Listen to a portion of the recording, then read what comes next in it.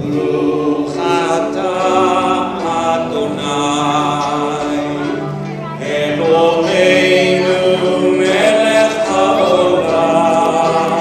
Welcome to the Hanukkah celebration of Lubavitch in the East End. It is customary, the first thing according to Jewish law, we're told that we have to give gratitude and thanks to the host. So we'd like to first of all give a great thank you to the town of Brookhaven to outdoing themselves one time again in preparing and setting up this beautiful room and hosting today's Hanukkah party. We thank them and we applaud them for a wonderful job. Thank you. This year is a very special year on the Jewish calendar. The year is called Hakel. Over 2,000 years ago, in the time of the Holy Temple, every 7 years, all Jewish people, men, women, and children, would make a pilgrimage to the Holy Temple once every 7 years, and the king would then sit in the gallery on a great stage, teaching the law, the Torah, to all people, men, women, and children, even at a small age. And the point was that even though maybe the young children didn't understand, but the fact that they were there to celebrate, it penetrated their soul and it gave them the ability to grow from there and to learn and experience the holiness that was in the Holy Temple. Though today, unfortunately, we do not have the Holy Temple, and we celebrate the Hanukkah and lighting the Menorah with hopes and prayers for the rebuilding of the Holy Temple. But when we come together, and we come together not only to celebrate Hanukkah, but we come together as one. And when we come together, we come to pray, we come to give charity, we come to light a menorah and dance and eat together. That in itself is bringing back those times that the Jewish people had when they came to the Holy Temple, penetrating our souls and igniting our souls to continue to be like the menorah. Just like the flame on the menorah continues to flicker, and that one little bit of light penetrates the darkness and illuminates the darkness, so too every single one of us has a soul within us, God-given ability and talents to make a difference in this world. Just like the menorah has 8 different branches, one to the right and one to the left, but there's a center beam that connects them all. So too, as our sages tell us, just like no two people look alike, there are no two people that think alike. How much more so when you have Jewish people, you got 2 Jews, 3 opinions. But even so, but we come together with not reminding ourselves that we are all different, because if we were all the same, there was no need for every single one of us. Every single one of us has a special gift and a special talent, a special quality that God has given us, and we must use it to be like a menorah, to bring light into the world. Recognizing that at the core, we're all connected. At the core, we all have the same mission. And when all of us understand and appreciate and utilize our God-given talents to bring light into the world, then we will definitely get rid of the darkness. At a time that right now, the world is shuddering with darkness. There's too much darkness. We got to bring as much light as we can to dispel the darkness that's there and bring light into the world and ultimately transform the world into a world of good, peace, and bringing about the time of the coming of Mashiach may be now. Being that we are going to start today, as we mentioned, with some prayers, I'm going to call upon an alumni, 2 alumni, from the Chabad Cheder in Long Island, to recite a psalm which discusses that God always watches over us and always protects us. These 2 alumni are very special because they will be having their bar mitzvah within the next month, and they are alumni from the Chabad Cheder that's at Lubavitch in the East End. So we're going to call up Shmuel Goldberg and Mendel Grossbaum to say Psalm 121.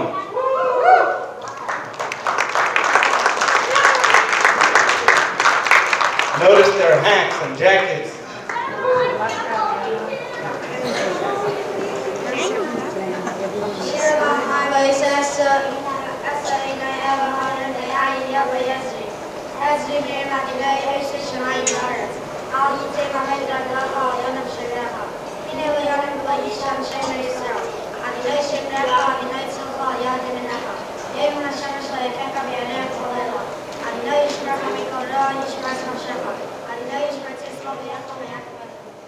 Thank you. Give them a round of applause. They did that by heart. We will now call upon two students from Chabad Hebrew School to share with us a Hanukkah poem. Please give it up for Sammy Osherin and Shayna Goldberg.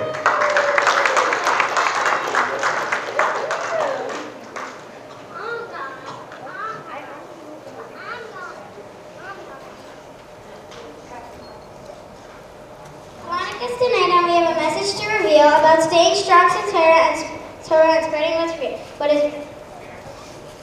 All the mean Greeks thought that they could take the Torah away but the Maccabees fought back and cried no way. The Beit HaMikdash was destroyed and everything was spoiled. Hashem made a miracle and they found pure oil. They lit the menorah, which we will do tonight. Each night we add a flame to show we must add light. Not only with ourselves, but with our friends too. We light the world with mitzvah and show them what to do. In all of us, we have that oil waiting for illumination.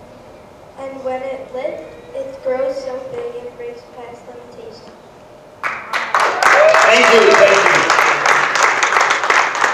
It is now my honor and pleasure to introduce to you the Honorable and my dear friend, Ed Romaine.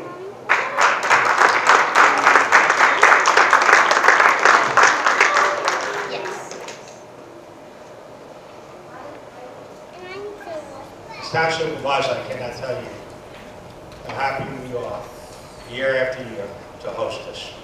It's a time for us to gather. It's a time for us to renew our faith. It's a time for us to remember when the temple went dark, we're able to beat back the enemies of darkness. And we had enough oil for one night. But the candles were lit, and they stayed lit for evenings. It's a reminder that light and goodness will win over darkness.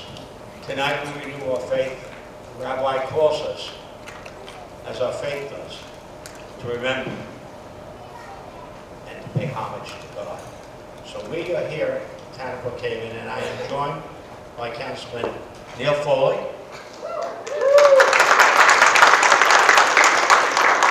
and Councilman Kevin Laval.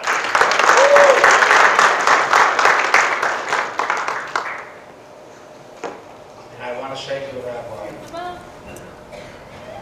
very happy holiday. May God always bless you, your family, and all here tonight. Thank you so much.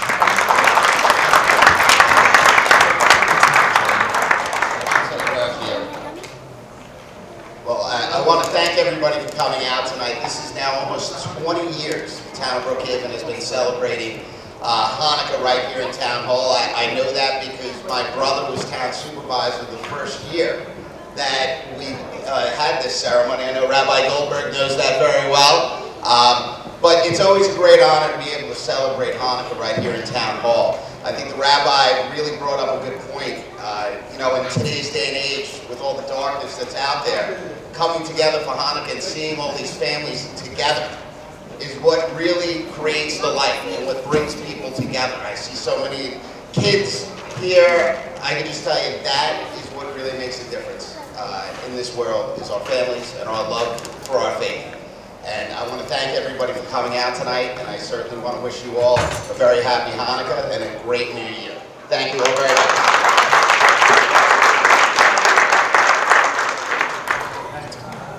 So Kevin stole my thunder, and the supervisor is always great. But I would just say to you, it is so wonderful to see all the families here. We come here in peace, we come here in love, and we come here to celebrate Hanukkah. So thank you. It's always our pleasure to host. Have a wonderful and happy New Year. Thank you for joining us. We're about to light the menorah, but I just want to share one thought before you go, before we light the menorah. You know, really, the miracle of Hanukkah, they found the oil, the supervisor said, on the first day. So why do we celebrate Hanukkah on the first day? It should only be 7 days of Hanukkah if they had enough oil for the first day. So it's a Talmudic discussion about it. but I won't get into the analytics of it, but there's one bottom line which is very important, especially as we're standing here in today's day and age. Because when they found that one flask of oil, instead of saying, oh, you forget it, we only got one, why bother? They didn't give up. They decided, we're going to try it, we're going to do our best, and God already will take care of the rest. Many times in life, and especially I know in politics, we say, what should we do? How is it going to work? Nobody's going to listen. If it's against the constituents, who knows what, where, and how. If it's the right thing, you start it, and God will already take care of the rest. With that, we're going to ask the supervisor and his two assistants over here, the council members, to light the shamash. And as we're going to light the shamash, which is the servant candle, being that they are our public servants, they will light the servant candle, and then we will light. Today is 3 nights of Hanukkah. I also want to remind Kevin, 20 years ago when we moved to this building, we used to light the Menorah in Holtzville Ecology Center, and it was freezing cold. And when I moved to this building, I went over to your brother and I said, you have such a big building, you got to make use of it. Either I can do my office here, or we can make the Hanukkah party.